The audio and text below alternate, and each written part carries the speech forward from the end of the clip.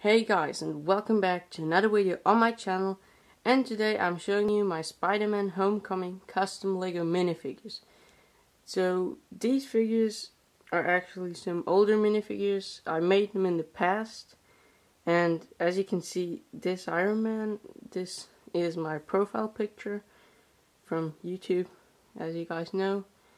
And yeah, they're just older, and I really just wanted to review them, and I just thought, why not to review them now? So without further ado, let's just get started. So for Spider-Man's homecoming suit, which he made himself, it didn't took me long to make it, and it actually was the easiest suit I made for Spider-Man. It was way easier than the Iron Spider suit or the Far From Home suit I'm making. And yeah, so now let's just start with his legs. So I just took a sand blue pair of legs and painted the red shoes on there, made a black sole on the end, you can see, and also added a line here for his pants, both sides, and not much more. So that's pretty much everything about legs. So now let's move on to the torso. So I just started up making here a red round line for his jacket, for the end of the jacket, which is a bit round at the bottom. And then I painted his zipper on and painted the spider on his jacket, torso. As you guys can see, I glued on some pockets, which I made out of aluminium metal. It's actually the Coke can metal. And then I painted a Lego couch in red, as you guys can see, and glued on 2 wires, painted them red and gold at the end.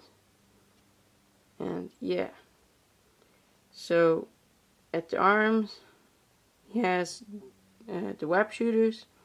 I used a Lego plant, Lego grass piece for it, and then cut it 4 pieces, glued 2 on each side on, painted them silver, and made a darkish red line, which is like holding the shooters together.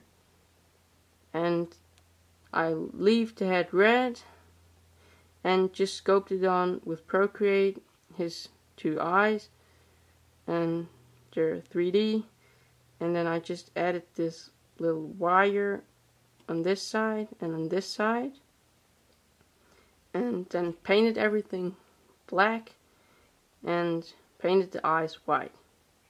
And yeah, so that's pretty much everything about his homemade homecoming suit. And now let's just move on to Iron Man. So for the Mark 47, I did a lot. So I started off I just bought this Galaxy armor, and then I sanded it a bit on the top, and I glued on a piece of aluminium metal on here, and then it got like the top piece of Iron Man. And yeah, so that's the front, and then I sculpted on all of these pads, which are like going down with Procreate. And on the back I also glued on a flat armor piece, and then sculpted on these 2 parts, and then glued everything together, and I got the armor. But I'll just talk about the armor a bit later, and let's just start with the legs. So I took red legs, dark red legs, and then I started making his shoes. I made some lighter red. I painted with lighter red and let the rest in dark red. And you can see some details here under the knee pads, lighter red, and a silver, just a silver dot paint both knee pads, and then the sides, more detail, and then you can see the top of his legs, the upper part, which is in silver, as you guys know, with some lighter silver details on this half, and then this side we got some more dark silver details, and on the sides wrapping fully around to the back. And yeah, so for the armor, I already told you I took 2 armor pieces and I painted it red at the top here with a self-mixed color, and I think it matches really good with the Lego color. It's not exactly the Lego color, but I think it matches really good. And then there's a lot of silver on his armor, and then we got these little tips of paint where you can see where the light spreads out, and I also painted his generator in the middle. Just paint it on, and you can actually still get the armor off, so you can just take his head off, and then you can just take the armor off. And yeah, so under the armor there isn't a lot of detail, it's just silver. These 2 dots where the light spreads out, just because here you can't see anything of the armor. Yeah, it's just blank silver painted torso. Yeah, we can just put that back on here. And on the side you can see the shoulder pads from the armor. There's some silver, some gold in the top, and on the arms they're also silver on top here, and then some darker silver which goes all the way back here to his elbow pads. And here you can see like a golden kind of S shape in gold, little line with a dot, also with light where you can see it comes out all the way to the back. And here you can see some golden details, these 2 lines, and here like a triangular shape where it's also gold inside, and then some silver on the side, and some red again in the middle, and yeah, a bunch of lines. And yeah, and for the helmet I took a regular Iron Man helmet, painted the eyes in light blue, and then made this black line here which goes round and straight down to his eyes. Made the line here which goes all to the back. Repainted this here and made a lightish red here at the chin area, and I painted it here lightish red here at the top of the helmet. And here's some dark silver gunmetal, here's some silver, lightish red, and yeah, and here all to the back some more lines. And yeah, so that was pretty much everything about Iron Man. And yeah, so that's his face, the regular Iron Man face. And now let's just move on to the Shocker. So for the Shocker I used regular Imperial troopers from these Death Star troopers, the legs, because they have got pockets.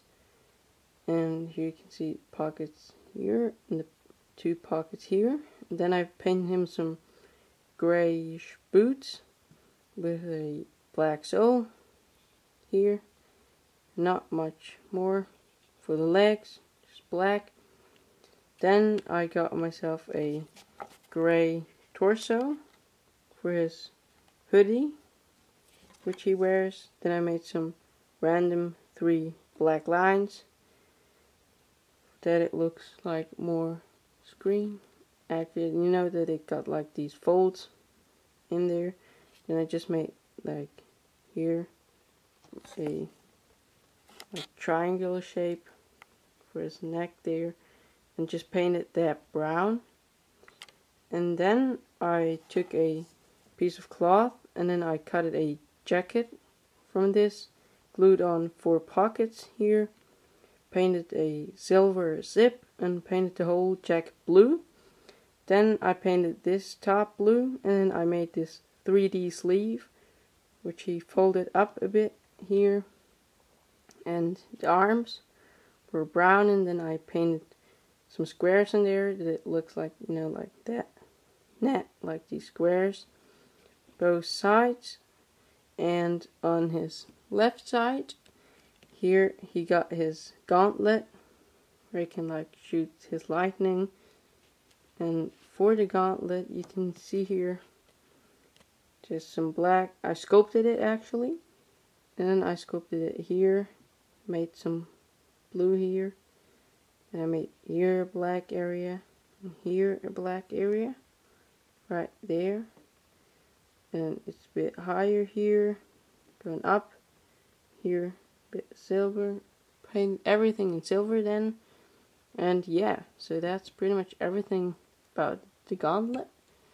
On the back of the jacket there's not much, and for his face I just used the regular shocker face from, you know, the Beware of the Vulture set, which came out a few years ago.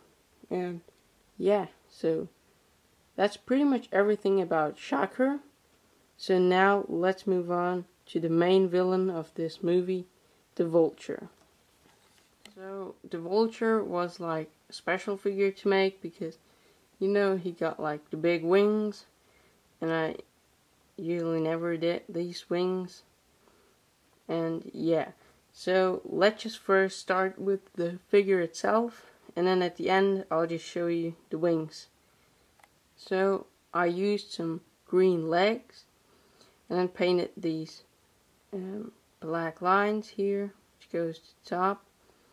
Then painted silver knee pads, and then I painted on like these dots, which should be like these screws or something, you know. And then I painted his boots on in black, non-glossy black, painted the sole in silver, and then I glued on a lot of 3D parts. So I cut it out these triangles out of a rubber material, so they're still a bit flexible. And then I painted them silver, so these should be the claws, you know. And then I just glued them on, these 4 on the front here. And then I, out of a Lego grass piece, I cut out these round pieces here. That's a bigger one here. And yeah, just painted them silver. Out of the rubber material I cut it out a square here, both sides. It's symmetrical actually. And then there is like another claw thing here, which I also cut it out. So it's not a claw, but it's just like part of the leg. Then I glued it on, painted it. Everything looked 3D. And then it got this little silver circle here, back. And then I also cut 2 claws for the back here of the figure, and also just painted them silver. Then I made his belt. Well, I just painted it in matte black, and then I painted his golden belt buckle with a black line detail. And then I moved on to his jacket. I just took a regular darkish brown Lego torso, then painted a golden zipper which goes all up to there, and then you can see his fur here, which goes all around here to the back. It goes all the way back to the front. And I made this with a with kind of like fur material. And then I cut it out, and then I glued it like together that it holds together, and then I painted it. Then I painted it in brown, light brown, and yeah, so I think it looks really cool. And then I made like his his security belt, like where he how the wings, like his backpack with the wings, like you can see the black strap like goes all here, and then in the middle these triangles, which are like from the backpack here, the line here to hold his wings. And then I think these silver things, I just painted them on because they were on the action figure from him. I thought these were like parts of the legs, like from the silver things, which like comes up here. So I just painted that on. And on the side, on the arms, made 2 black lines. Looks like pilot flyer jacket from these old style planes, you know. And yeah, so the helmet was a Galaxy helmet, also from that Galaxy guy from which I used the armor for Iron Man. And I did a lot in him because, as you guys know, you can't attach these visors, these Lego biker helmet visors on there. So I had to sand a lot on there, and then I glued on this visor there, and then I actually sculpted some more details here to close the visor, so to give it like more a round shape, like these pilot visors. And then I sculpted on his beak right here, you know, and then painted the whole helmet in silver. Then made 2 dots in green for his eyes here. And yeah, I just used a black head underneath that it looks black. And I painted the eyes just right on the visor because it just looks better. And yeah, then I took a wire again, like I often use wires, and then I glued that wire on here, which goes all the way to the back around the helmet, like in his jacket or backpack, whatever. Just goes in there in the back. You can see some black lines here, and like here a little extension in the helmet on the side, some black lines here. And yeah, so that's pretty much everything about the figure. So now let's just move on to the wings. So the wings were actually just a really big piece of aluminium metal, as you guys can see all way through. And yeah, so I just started painting his wings on the aluminium metal, and I just cut it out the whole thing, and then I started painting it all in a darker silver.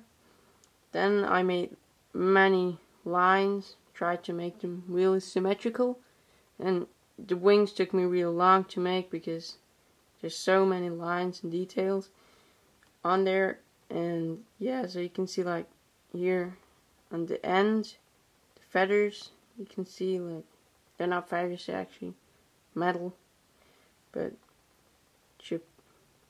yeah. Then you can see like that these edges like all cut it out here all. And then I took a green color, painted here some kind of like L shapes, and some triangles at the top, and some squares at the bottom here. And yeah, just many details. And I also cut it out 2 holes here where the propellers where you can just see through. You can just see the propellers. And the propellers were separate pieces, also from aluminium metal, which I cut it out, glued together, and then glued on to the back here. I sculpted on this Jap pack thing where that's like the engine piece from his armor. Here you can see a bit blue. This should be like the light which comes out of the engine, and some purple here, and then you can see all green here, and then just many lines, and here's some more green, then the feathers again this side, and then just some silver details. And yeah, so at the end I just glued this onto the torso. So I think it looks really good, but the thing is just you can't remove the wings from the figure because they're just glued onto the torso. But I think the wings got really good. I think I've made them good.